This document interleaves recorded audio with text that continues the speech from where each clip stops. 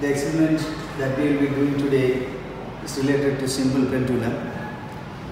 Using the simple pendulum, we have to calculate the value for acceleration due to gravity of a given place and to plot LT square graph and find the effective length of a second's pendulum using the graph.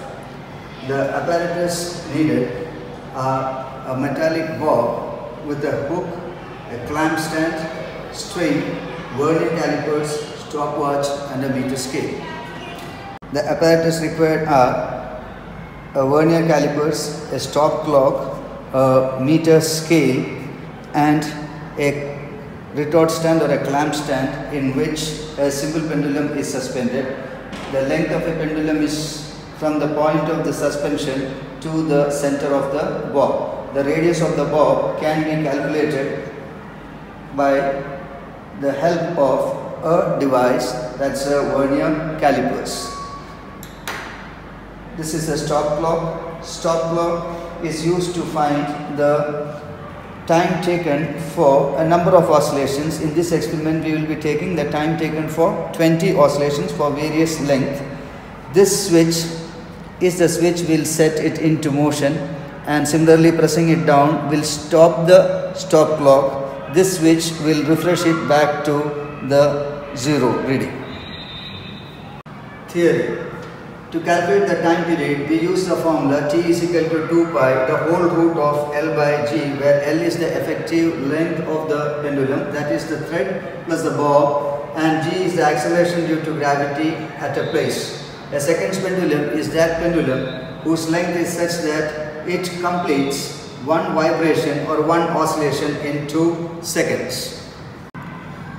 Place the metallic bob between the jaws of the vernier calipers and note down the observation. So you can see that the main scale reading is 2.5 and the vernier scale reading is 3. So the main scale reading is 2.5 and the vernier scale is 3, and you know that the least count of a vernier caliper is 0.01 centimeter. So the main scale reading we got was 2.5. The vernier scale reading was 3. So the diameter is equal to main scale reading plus vernier scale reading into the least count will give you 2.53. To find the radius divided by 2, so you will get an answer of 1.265, that you can round it off to 1.3. So we will write here the radius as 1.3 centimeter. To measure the effective length of the thread, we have to include the length of the pendulum is from the point of suspension to the center of the metallic bob. So we need a total length of 50 centimeter. So that means we have to subtract the radius from it. So it is 50 minus 1.3. So the length of the string should be 48.7.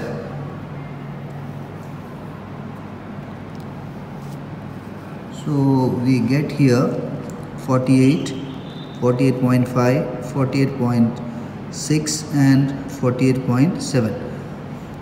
So hold it and try to secure it between the clamps of the retort stand. Pull the string in a straight line and then wind it over the other end of the retort stand to keep the length of the simple pendulum fixed. So now you can see that the length of the simple pendulum is 50 centimeter from the point of suspension to the center of the metallic bob. Displace the bob for a very small displacement from its mean position and note down the time taken for 20 oscillations. 1, 2, 3, 4, 5, 6, 7, 8, 9, 10, 11, 12, 13, 14, 15, 16, 17, 18, 19, 20. You can see here the time taken for the 20 oscillations when the length was 50 is around 29 seconds. Second set of reading, again for 20 oscillations, note down the time taken. 1, 2, 3, 4, 5, 6, 7, 8, 9, 10, 11, 12, 13, 14, 15, 16, 17, 18, 19, 20. You can see that in the second observation, the time taken is around 28 seconds. The effective length of the thread, excluding the length of the radius, was 48.7. Including the radius gives you the total length of the pendulum, that is 50 centimeter. The time taken was 29 seconds for the first set of observation, and the time taken during the second set of observations was 28 seconds. So the mean is 28.5. Similarly, you can note down the time taken for the oscillations for 20 counts for the total length of the string when it is 60, 70, 80 and 90.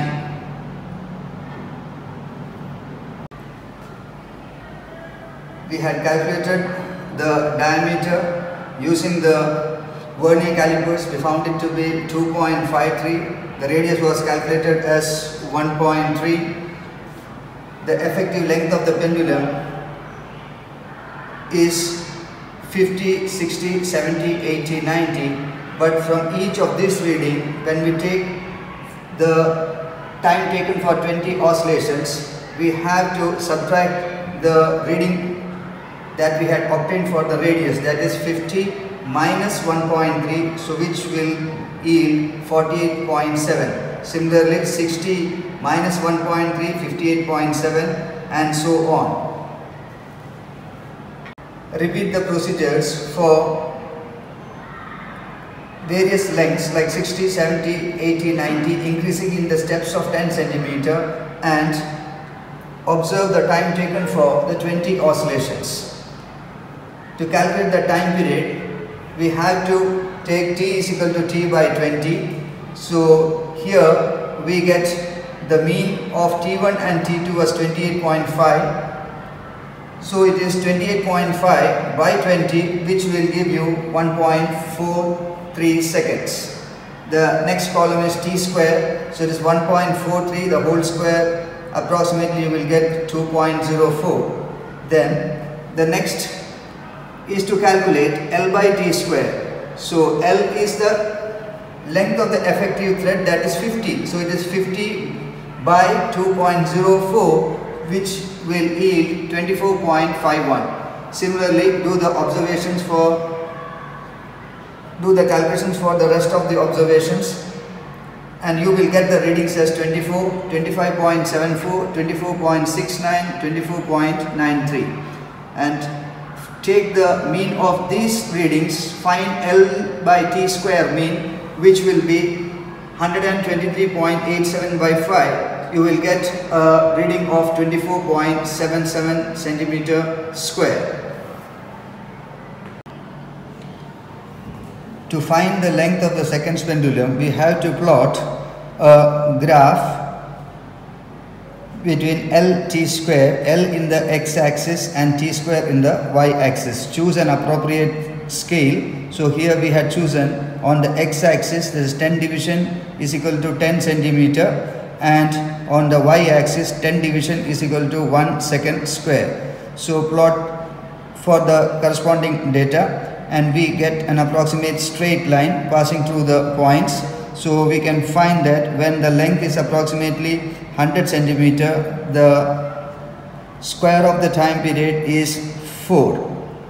So we can say that the length of the seconds pendulum from the graph is 100 centimeter. To find the acceleration due to gravity, that is g, you have to substitute the values in the formula. G is equal to 4 pi square L by t square.